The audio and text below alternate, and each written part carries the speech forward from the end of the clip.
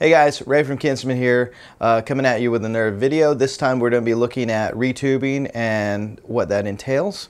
On the bench today we have my 2-rock Classic Type 3. It's a 6L6 Class A / Class AB powered dual rectified head. It's a 50 watt, so we are going to be changing the power amp tubes, preamp tubes, rectifier tubes and all that. But it has a biasing position and sensor in there so that you can bias it yourself and you can do all the work yourself. So I just wanted to tell you about a few things to know if you're going to be retubing one of these. I got all my information either directly from 2-rock or directly from the manual that came with it. So I really didn't take any public knowledge into consideration, just because, you know, if 2-rock says it, they know their amp's best. You know, there's a lot of people that have opinions on how to bias, have opinions on what to do, and I just wanted to really stick to the advice of 2-rock. So first things first, the knobs have to be all the way down. You don't want to load on any of the knobs. You do want it plugged into a cabinet at the correct ohmage, but you do not want to take it off a standby. On this particular 2-rock, you have in the back a lead contour, and I found out from Chad that that is a destructive circuit. So turning it all the way down is going to provide some weird noise. It makes you really scared. It made me really scared. And there is also a lead trim knob in the back. You're going to turn that down.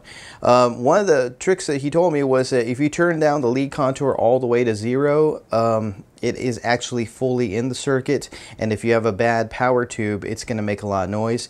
If you turn it all the way up, it's actually completely out of the circuit, so you're really not going to get anything. So I set it halfway. A couple things that you're going to need are, of course, new tubes. So 2-rock does suggest the tube amp doctor tubes. You got 2 6L6s, 2 of the rectifier tubes, and 3 12AX7s. Now, of course, you're not biasing anything except the power amp tubes, but we'll get into that when we start. You really do want a high quality multimeter. 2-rock suggests that the voltage be set to milliamps, and that the variation is between 0.055 and 0.06 milliamps going through the power tubes. You want an insulated screwdriver so that when you're doing the bias, you can not get shocked. The other thing that you really want to pay attention to is that always keep one hand in your pocket, always keep your ground on the chassis, but most importantly, don't work with 2 hands. You could complete the circuit and cause a lot of problems for your health. So with all that being said, let's get into it, and yeah, let's take this thing apart. Okay, so we're going to start taking this apart. I do use my drill, but I put a clutch on it so that it really isn't going to damage or strip any of the screws. So you're going to take these 5 screws out. So you're going to make sure it's going the right way.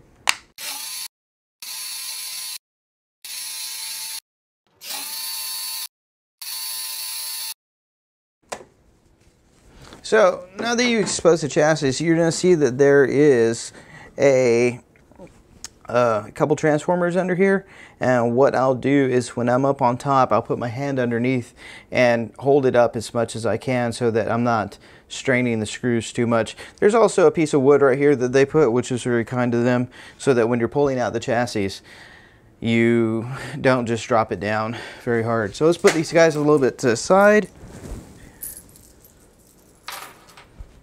We'll start working on this guy. I'm going to turn up the clutch to about 4. So I'm going to put my hand right underneath here and just hold it up while I'm doing this. I'm going to go a little bit at a time.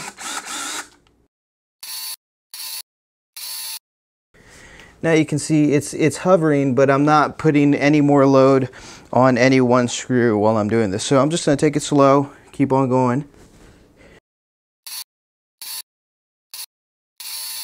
I'm just going to check myself as I'm doing this. See where they're at. I should be able to hold it.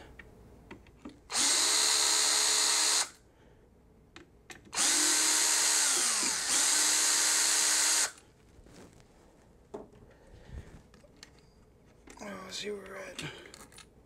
This thing is heavy. So I'm holding the load of the actual chassis with my hand so that it's not hanging. Now, when I pull it out, I'll put my other hand in there. Gets a little cumbersome. Really slowly. Let's pull this guy out.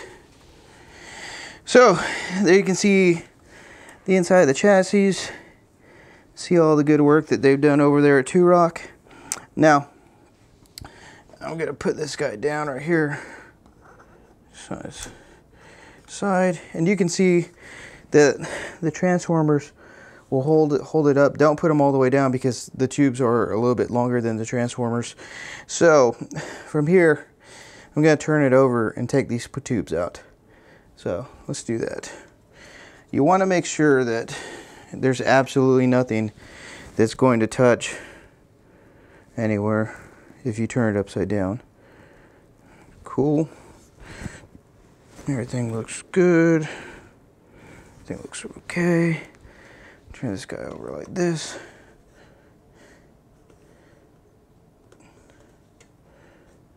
Now, while I'm doing this, you can clearly see the bias adjustment is right here in between the tubes.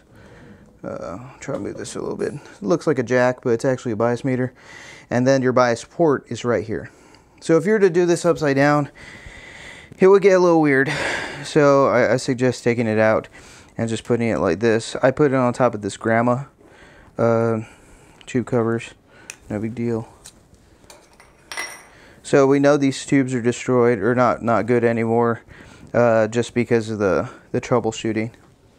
So okay, so I'm just going to push down on these guys, slowly work in a circle until they come out really gingerly. You don't want to mess with your tube sockets. Let's see how are we going to do this. So your 2 rectifiers.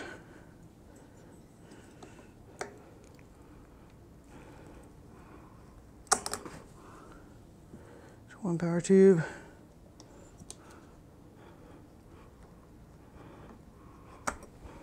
There's the other guy. Now, the more that I think about this, the more I feel like I'm going to end up putting a block of wood underneath this just so that it doesn't get too hot. Hector, this is Hector. He's just overseeing. Cool. So you got the tubes out. We're going to replace the tubes, but first things first, I'm going to put something underneath it so that the amp can breathe a little bit. So we'll come back with a better shot of that. Okay, so we turned on the unit. It's been just cooking. The tubes are stabilizing, the voltage is stabilizing. We have it on high power, we have it on, and it's off of standby into the load. A few things that I'm going to do right now is I'm going to explain what this is. This is the only screwdriver that I could find that could reach all the way into the bias pot. I put a little electrical tape on it because I talked to an electrician and he said that was a good idea, since it had a little bit of metal, but the handle's plastic. Working with a hand in my pocket always. Alright, so what we're going to do is we're going to grab our multimeter that's set to millivolts. Alright, now I'm going to take one of the terminals. This is the ground. I'm going to move it over here. There's some holes in the chassis and they make for a really good spot to just put our ground on. Alright, now after that we're going to take this other one over here. We're going to put it in our bias pot here and we're going to read what it says. Alright, so right now it's set at about 56.5, 56.6. That's in range of what 2Rock's recommended voltage is. Alright, now if we wanted to take it up just a little bit, we'll take our screwdriver and we'll stick it in the bias right here. Just like this. And you're going to go really, really slow. Again, with the hand in the pocket. And you're just going to move it just a little bit to the right. Turn up the voltage just a little bit, and there it goes to 57. And that to me was a really good middle ground. All right, so I'm going to keep it right around 57. If we can put it at 57.5, that'd be awesome, but this is very sensitive. So each little incremental bit, 57.5, easy peasy. Going to just monitor it for a little while and see where it's at. It's actually at 59, which is a little bit high, and now it's jumping up to 60. So there's going to be little incremental things that happen while you're doing this. So just look at it and see where it stabilizes. All right, it's at 60, and that's the high point. So I'm going to back it off just a little bit, and you can feel it in your hand when you're doing it. So 57.6. Now, literally, you're doing this just a micro turn. All right. When I looked at the bias adjustment, it was right around 12 o'clock. If you're looking at it, and I've maybe turned it between 12 o'clock and 1 o'clock, and had from 55 all the way to 60. All right. So you're really gonna have to feel it out. Do it very, very slow, because if not, you're gonna really make the voltage jump. All right. Awesome. We're gonna put this guy back together, and you know, everything looks to be reading okay, so we'll have some closing thoughts here in a minute. Okay, so we've just been monitoring the multimeter, making sure that it's right there in between the 55 and 60 millivolts. Keep in mind that when you first turn it on, when you first have your port set on positive and where the bias is, that you're not going to get an instant reading. That was kind of freaking us out a little bit, because nothing was reading at first. It was just jumping around. There's no voltage, and a few other things happened, but it just took a good minute or 2 minutes to stabilize. So once it's stabilized, it's really, really spot on. Little wavering between 57.3 and 57.5, but I'm totally good with that, because you know the recommended was 55 to 60. So a couple closing thoughts is, you know, make sure that all your load is down, no volumes are on, nothing like that. Make sure your contour is on, but just in the middle. Make sure everything, there's no load on it as far as like a signal going into it. Make sure that your load as far as your ohmage is correct to your speaker cabinet. Make sure you got a really good multimeter, because we tried just monitoring the biasing when the old tubes were in, and we noticed that a multimeter that's not up to par is going to give you a lot of different readings and not really give you a true reading. I'm using this Flukes 115 True RMS. It's a little expensive, but like I said, I talked to a few electricians and they were like, that's a really good one. So check that out. And if you have any questions or concerns or very more specific questions, you can shoot me an email or shoot me a comment here in the comment box. We're here to help. And if not, have a good day, and thanks for watching.